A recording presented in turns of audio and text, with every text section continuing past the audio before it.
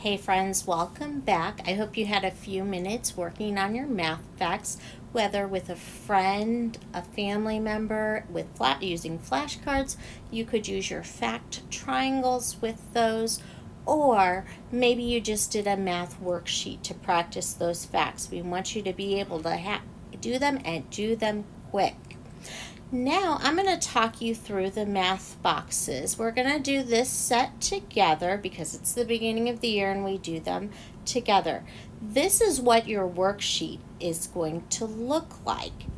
Mine is going to look a little bit different because I'm doing it on the computer. But you're going to see I'm going to go through the different questions. Okay, so question 1 on this says, draw a polygon with 6 sides. So give me a second here. I'm going to change my computer. This is what mine looks like.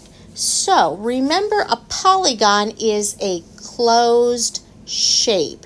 This, coconuts.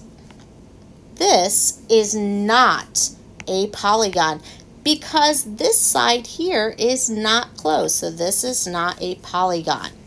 Let's try another one. This is not a polygon because it's got curves on it. This curved line here makes this not a polygon. It's made with just straight lines. So we want it to be closed and we want it to have straight lines. Okay, here comes the eraser. I'm going to get it out really. Ooh, I'm doing a good job with my erasing right now. And we want to make sure that, okay, I can turn off the eraser and I'm going to go back to black. Okay, it says we've talked about what a polygon is, and now we need to do one with 6 sides. So I'm just going to draw 6 lines. I want to make sure it gets closed. I'm left-handed, so sometimes I work a little backwards. But here you can see I've got this kind of shoe box. It looks like a square shoe. That's how I draw shoes. But it has 1, 2, 3, 4. Here's side number 5 right there. Oh, that's a terrible looking arrow, Mrs. Rademacher. And here is side 6. That is a polygon with 6 sides. Now, the next one I'm going to draw is probably one you're familiar with. If you've ever been in my classroom, I have what we call a hexagon table. The prefix hexa means 6.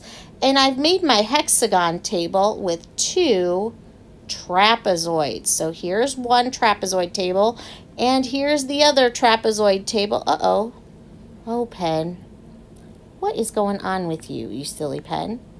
Come on. No, draw the end of it. I don't know why my pen is giving me so much trouble right now. Come on, pencil. I don't want to scroll down.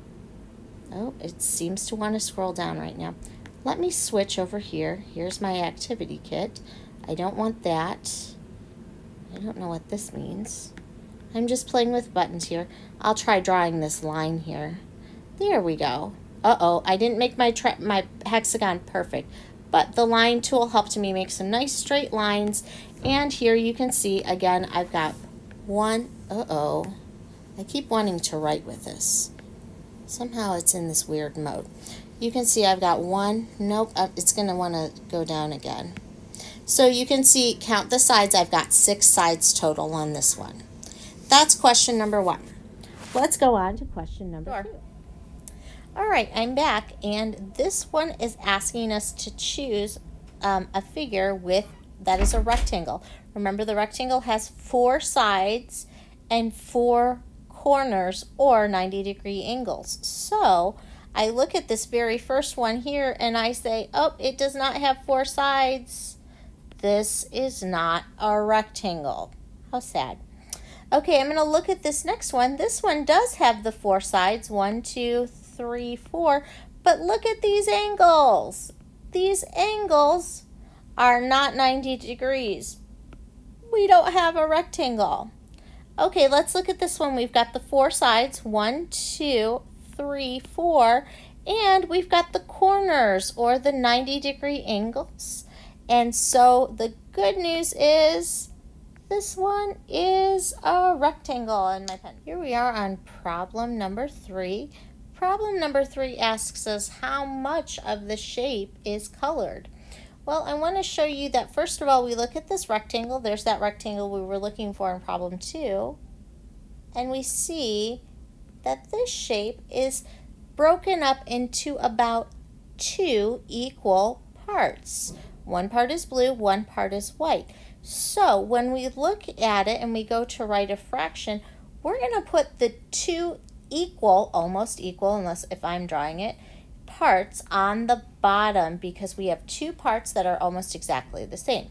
For the top, we are going to look at this part here that is shaded, and we only have one of the 2 parts that is shaded. So one out of 2 parts, or 1/2 of this shape, is colored.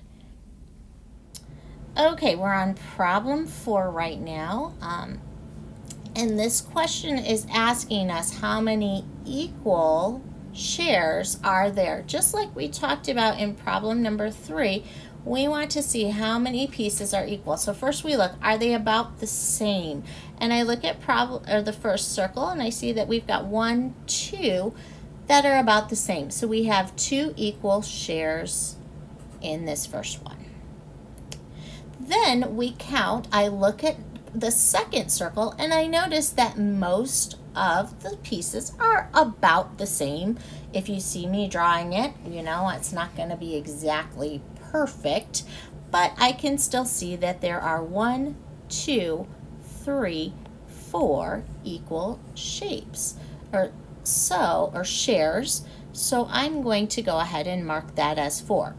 I'm going to go ahead and erase some of my chicken scratches or some of my drawings so it's a little neater for you while you get those set up. Now, this is where it gets interesting because there's another direction and it's right here. It says to color one of the larger shades or shares. Well, these shares are small, so that's not a good, this is not, any of those would not be good ones to color. I can choose this one or I can choose this one. What I am going to choose is a smaller pencil and a different color. Blue is my happy color, so I'll take and I'll color in and I'll just kind of shade in. I could have done the second side too, but I've got sides 1 and 2 of that. So here we are in question 5. Question 5 is a word problem. And most of you are probably able to go ahead and read it, think about it, and come up with some kind of answer. But I want to talk to you a little bit on this problem about a strategy we use in 2nd grade. When we see a word problem, Dr. Rushline always wants us to write R-U-T-A-C, Rutacy. You might remember those words from 1st grade, but I have a fun little cheer that goes with it. I always say R-U-T-T-A-C. Tell me what it means to me. Read, underline, think, attack, check, Rutacy. Oops, Rutacy. So I'm going to read the problem here. It says you have 40 cents. You buy a pencil for 30 cents. How much do you have left? And they want us to do the number model and the unit. So we've read the problem. I can cross that out. Now I'm going to underline. Now when I underline, I use a specific strategy. First of all, I'm going to go through and I'm going to circle any numbers I see in the problem. So I see we have 40 cents and I see that we buy a pencil for 30 cents. Then I'm actually going to underline the question. They want to know how much do we have left. Now that's a big clue. That word left, you probably heard me stress left. How much you have left? That means we are probably going to do some kind of operation for it. Well, let me think about it. If I go to the store and I buy something, buy is another big word, I'm probably going to have to give away or subtract some of my money. So I'm going to circle buy or put a box around buy and a subtraction sign. because I'm going to be subtracting. Then I am going to go ahead and write my unit. My unit is cents. And I'm ready to think about it. Well, like I said, I know I've got 40 cents. I'm buying something, which means I'm taking it away. And I need to find out how much I have left. Here is my number model. 40 minus 30 equals question mark, because I still have not solved this problem, but I have a plan for it. Next, I'm going to try to attack it. Well, the way I'm going to do that is I'm going to draw some coins. These are actually dimes, but every dime is worth 10 cents. And I've got 4 of them in my pocket at the store. So when I go to buy one, I'm going to cross them off. So I'm going to cross off 10, 20, 30 cents. And that leaves me with 10 cents left over. So my answer is 10 cents. So I've attacked it. Now I'm going to check it.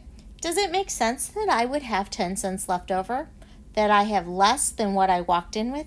Yes, it does. Can I prove it a different way? Sure, I proved it with my work. That looks right. So I'm going to cross off that I checked it. And that is how we use Rudicy to solve a word problem. Now we're going to go on to problem number 6, where we find the missing rule